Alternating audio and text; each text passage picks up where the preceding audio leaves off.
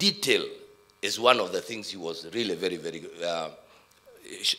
concerned about. So as we come today to say kwaheri to this wonderful gentleman who has done so much for this Mathira and for Kenya, what else can we say except to say that he has lived and poured out himself for the sake of the nation, for the sake of our people.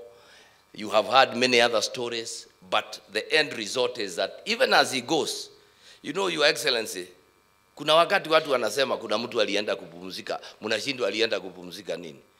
Because he did nothing in this country except cause us trouble.